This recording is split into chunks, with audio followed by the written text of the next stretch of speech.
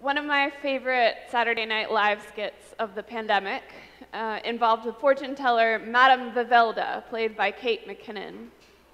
A group of friends decides to visit a fortune teller at the end of 2019, and they happily babble about trips to Paris and work promotions they're hoping for in 2020. Instead, though, they're perplexed when Madame Vivelda shares visions of washing bags of Doritos with soap, traveling to Kentucky by car with a urinal jug to avoid pit stops, and the group of friends disowning one of their own for an unspeakable act: dining inside a restaurant. After hearing these strange predictions about 2020, the friends leave, unsettled, and decide this fortune teller is just a little too weird. Or, here's that weird in real life. A friend of mine had early access to COVID vaccination last winter as a healthcare worker, and she snagged an appointment at her employer in Northwest DC on the afternoon of January 6th. But she lives straight east of the city in Prince George's County, and some events that transpired at the Capitol that day made it difficult for her to get to her appointment, so she had to reschedule. She told me later that as she explained to her husband what was going on, it was one of those moments where you hear the words coming out of your mouth and you realize how preposterous they sound. Honey, I'm not sure if I'm going to make it to my appointment for the antidote to the global pandemic because of the insurrection happening in our nation's capital. Weird and disheartening times. But although most of us have gotten so used to life since the coronavirus showed up, if we take a step back, we remember how weird 2020 and 2021 have been. If any of us had heard these anecdotes shared in 2019, we may have thought it was a movie, possibly a movie about the end times. But I start here because we have, fittingly, a weird scripture passage for this first Sunday of Advent. As America revolves from pumpkins and turkeys to Santas and jingle bells and white Christmas in stores everywhere, as families begin to pull out wreaths and hot cocoa and sweet images of holy baby Jesus who doesn't cry, we come to church and we get end times and apocalypse. As the secular season that I'll call Fun Advent tries to fill up our bellies with chocolate and wine calendars and our minds with cheery shopping lists and photos of happy families on our fridge, we come to church and we get distress and fear and foreboding and the powers of the heavens being shaken. That's weird. But as I said, the times we've been living in are weird too, and if we have any hope of wrapping our minds around the full weirdness of Advent, any hope of understanding this earth-shattering idea that Jesus has come into the world and is still coming, this is probably the year for us to grasp it. In our honest moments, most of us would probably admit that Fun Advent is both a little exhausting and a little disappointing. Don't get me wrong, I am fully on board with Fun Advent, with a kid who, for the first time this year, is old enough to get excited and learn traditions. I have a bag of tricks in my closet at the ready to pull out this afternoon and start pulling out candles and books and songs and ornaments and nativity scenes. But I also know that all these things, as much as we love them, have a habit of leaving us unfulfilled, wanting something more. After all, babies, even baby Jesus, cry. Smiles can mask sorrow, gifts can disappoint, full calendars can leave us feeling empty. Which is why we need what I'm going to call Weird Advent too. In some ways, Advent derives from the Latin word that means coming, and it has a double meaning for the church each December. So yes, we prepare our hearts for the coming of baby Jesus into the world, God entering our world naked and vulnerable in our time of need. And that story in its own right is frankly weird and earth-shattering too. So we read about Mary, who's less of a sweet girl and more of a quiet revolutionary than tradition may suggest. We read about John the Baptist, who's a weird desert dweller who eats locusts. We read about angels who always announce themselves with the words, "Do not fear." So maybe they are less like these beautiful throngs of light and more like a terrifying heavenly being coming down in power with urgent messages. And we read about a baby in whom the fullness of God dwells. Again, that story in its own right is earth-shattering and weird. But in case we lose the weirdness and the power of it in the familiarity, the church also uses this time to ponder a second advent, a second coming of God into the world. It's that time that we hope for, that time when the world change that began in Jesus' lifetime comes into full fulfillment, a time when the powers of the heavens will be shaken and God's full justice and salvation will arrive, a time of apocalypse or unveiling. And that is why in Advent we also read about Jesus' teachings about the kingdom of God, the return of the Son of Man. That is why we read today that we are to be alert, on guard, prayerful. And Jesus' words in Luke today are drawn from the long Hebrew tradition of end times and apocalypse. The prophet Isaiah spoke of that day when the heavens would tremble and the earth would be shaken. Daniel experienced night visions of a Son of Man coming with the clouds of heaven. The prophet Jeremiah spoke of the chaotic roaring of the sea as the day of judgment from Babylon approached. So while these descriptions seem pretty far out to us today, they maybe wouldn't have sounded quite so weird to the original hearers. To a people living in injustice, in fear of foreign military takeovers, the day of the Lord was always a way of speaking of that longed-for liberation.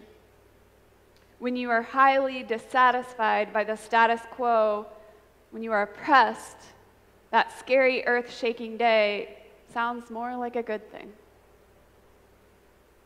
Now, exactly what did Jesus mean when he spoke of this day coming near?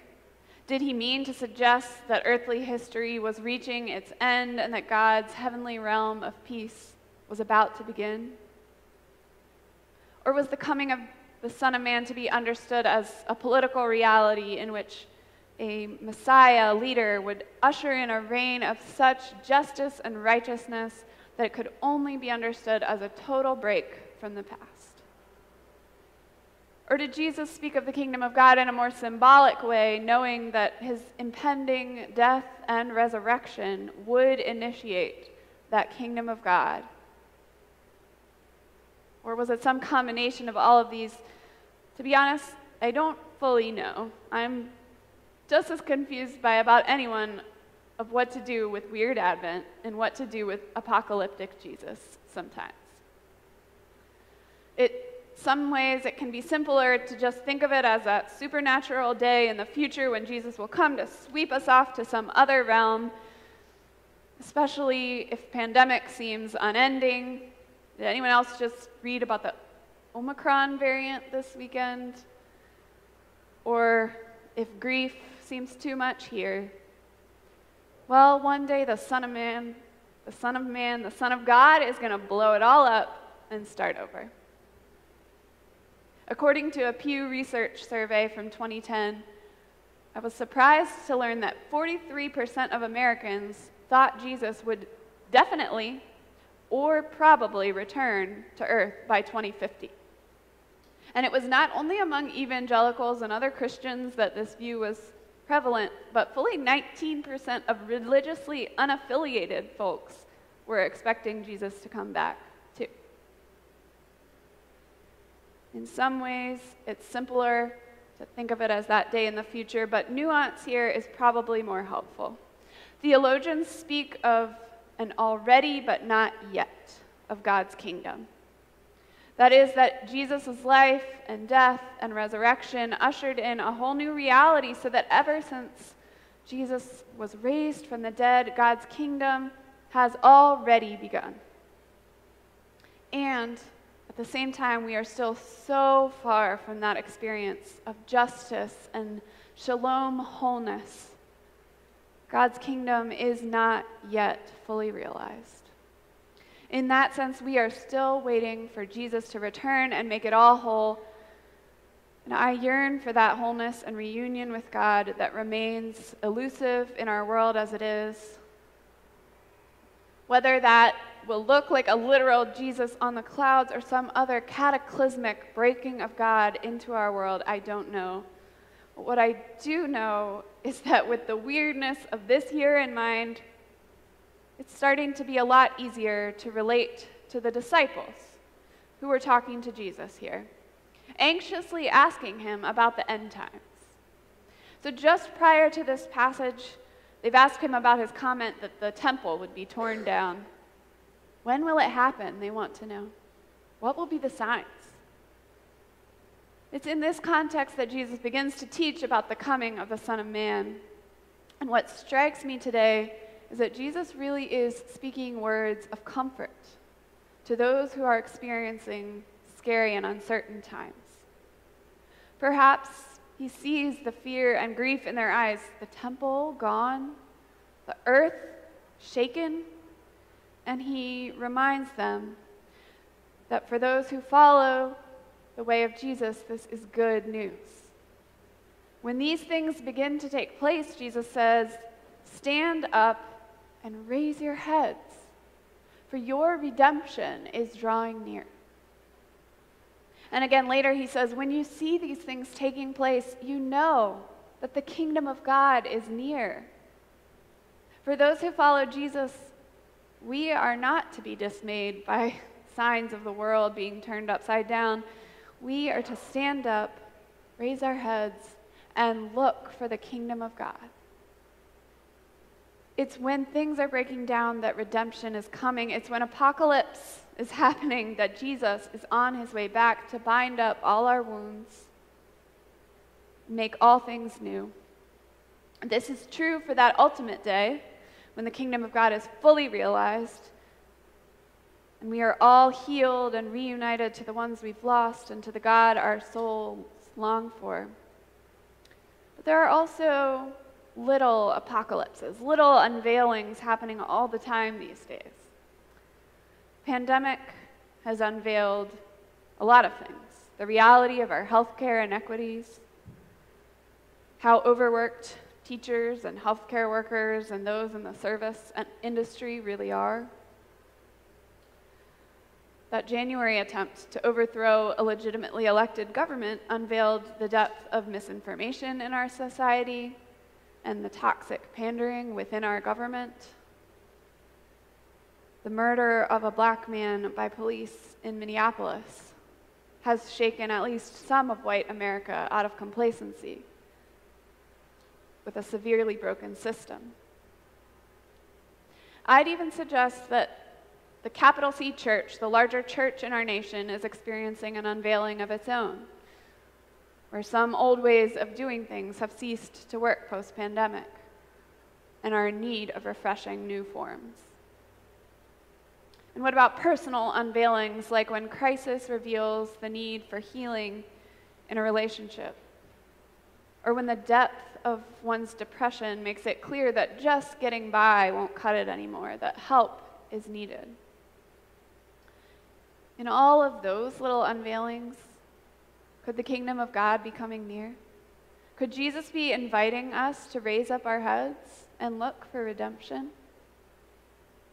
To be clear, it's not the inequity or the crisis that has any redeeming value. It's not that when things are unveiled, we have an opportunity to change our ways and choose another path forward. Rather, what Jesus seems to be saying is that when you see these signs, it has already begun. The kingdom of God is already coming near. Raise up your head, Jesus says, because history is already in motion. Once the fig tree has sprouted leaves, there's no going back. Summer is just around the corner. There will be fruit. Once the powers that be are shaken, there will be fruit for the kingdom of God. So whatever is shaken in your personal life, whatever systems you see shaken around the world, Jesus is already moving there. He's too powerful not to. And it's not all on your shoulders, so don't be weighed down with the worries of this life.